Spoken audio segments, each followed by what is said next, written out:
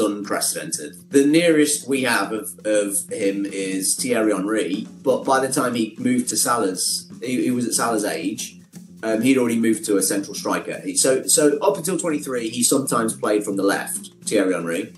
I think Thierry Henry might be the other most undervalued, underrated footballer in the Premier League history with Salah.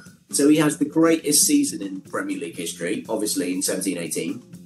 But since 17-18, he's created the most chances by anybody not called De Bruyne. He has played more passes into the box, created more expected assists, more big chances, carried the ball into the box, had more penalty box touches. So he's carried the ball and received the ball in the box more than anybody else.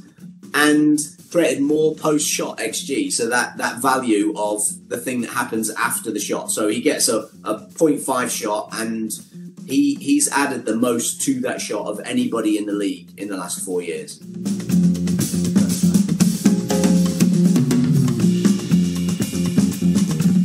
I think he should have won in 17-18. He was the best player on the planet that year. The caveat to that is Messi was the best player on the planet, because he's always the best player on the planet until he's not breathing. But he was the best performing player on the planet that year.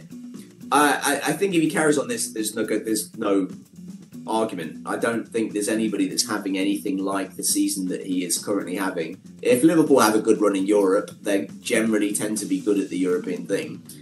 I think he has the momentum.